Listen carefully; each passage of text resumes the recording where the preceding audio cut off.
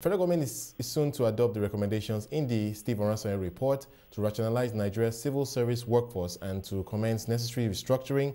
According to estimates, allowances for federal civil servants cost the federal government 1 trillion naira, and that's about a quarter of the 2013 budget proposed. The federal civil service has been criticized over the years for being grossly overstaffed and inefficient, as well as for carrying out a large force of ghost workers and for a culture of corruption.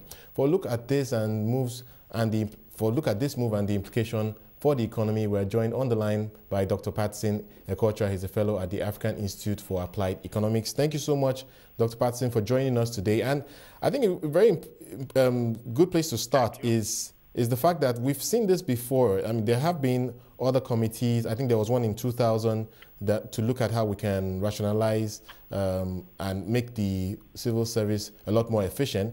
But finally, after the Federal Executive Committee Council meeting on Wednesday, we're finally hearing that they are going to adopt the latest, which is, of course, the Steve Oronsaye report. Your thoughts on why we need to make those moves now? Well, recall that if you are in government, at some point there is, you may have the need to make hard choices. And I think that's exactly what the FEC equally did recently by going with the Oronsaye recommendations. Well, let me just start by saying that, that the federal government has in its yearly medium-term expenditure framework as well as the yearly budgets, the aspect of fiscal consolidation and inclusive growth. Right. And in that fiscal consolidation in 2013, they've tried to reduce the recurrent expenditure to 68%, right, as against 71% in 2012. Right. And then, well, the target is to reduce the recurrent expenditure to 65% or 60% by 2015.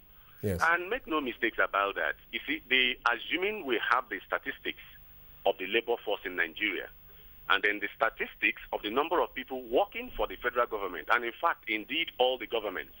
In fact, there is no need if 50% of the labor force in the country is working in the public sector, that particular economy has no prospect of growing. And that was what the central bank governor was saying then, and uninformed Nigerians were asking for his head. Well, in fact, I support it because there are moments and periods when you've got to take hard choices. Okay? Right. And it's in line with the federal government policy of fiscal consolidation, reducing spending and as well as minimizing debt.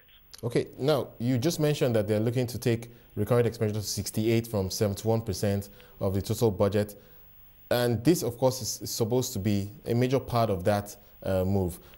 To what extent do you think they will be successful? Because clearly there will be a lot of vested interest here. We've had many of these agencies, ministries, etc. for quite a few years, and there would be a lot of people against this move simply because they've been benefiting from the status quo.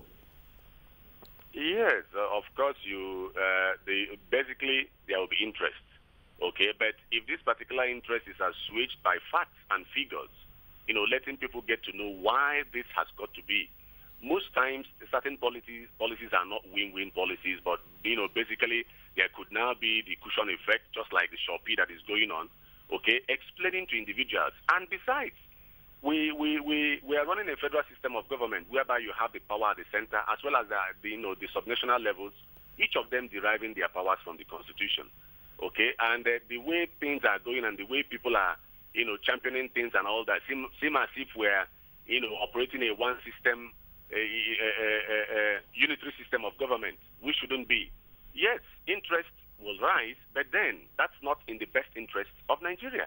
And recall that the price of oil at the world market seems to be reducing. Okay, and if the thing reduces further, that's really going to be problematic for Nigeria. And in fact, the very first place where governments seem to be, downsizing is in the social sector, education, sanitation, and all that. Yes, people are going to talk, but at the end of the day, what is good for Nigeria is what the government should go for. And I think FEC is in the right direction.